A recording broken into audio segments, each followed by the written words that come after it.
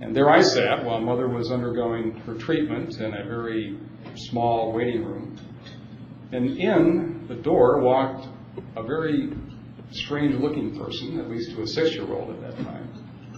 A man with a very long beard, with red framed glasses, wearing a brown robe, a robe for a belt, and oddly enough, slippers. Not slippers, but sandals. It was odd to me because it was the middle of winter and it was snow outside. And as a 6-year-old, I'm saying to myself, why is this person wearing sandals?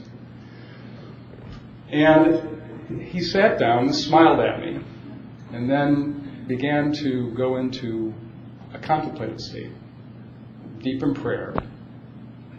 And I sat and studied this man for what seemed like a long time. I'm sure it was only 15 or 20 minutes.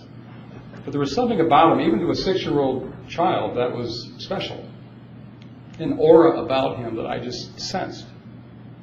I didn't realize that I was a very lucky person at age 6 to encounter Father Solanus, who hopefully very soon will be a saint.